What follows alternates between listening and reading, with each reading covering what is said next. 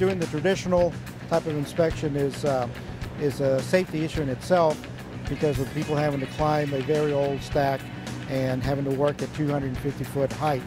So we reached out to our corporate folks that are using unmanned aerial vehicles, and we asked them if there was maybe an approach that they could use to help us perform this job in a much safer way.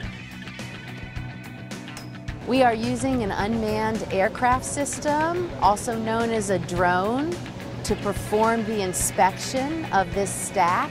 Oak Ridge is known worldwide for its innovation and its technological advances, and so it should be no surprise today that we are utilizing both aeronautics and robotics to inspect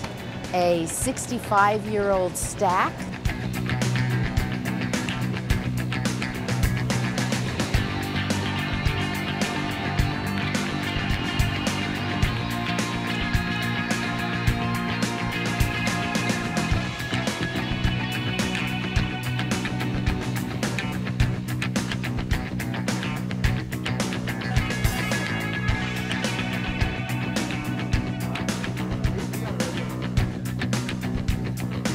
All of the various groups, from the craftsmen to our engineers to our managers, work very hard. So this day, being able to see all this come together after all their hard work and their efforts has been great for us here at the project. We've spent a couple years here investigating different methods, established this partnership with AECOM and its subcontractors through its management services division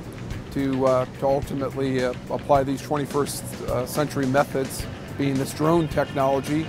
to take the workforce out of harm's way and the people that do these kind of inspections professionally, and get them to do it in the office space now at the safe location of their workstation instead of 200 or 300 feet in the air hanging from a bozeman's basket.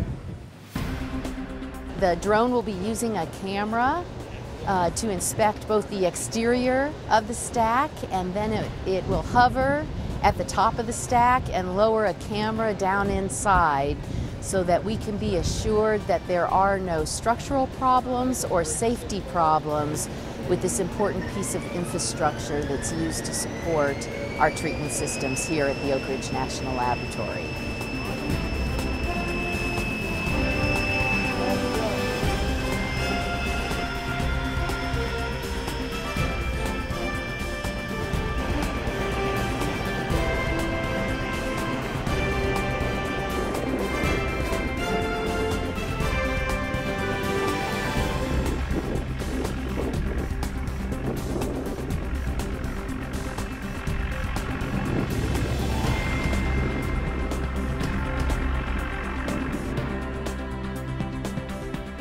A special thanks to our UCOR team,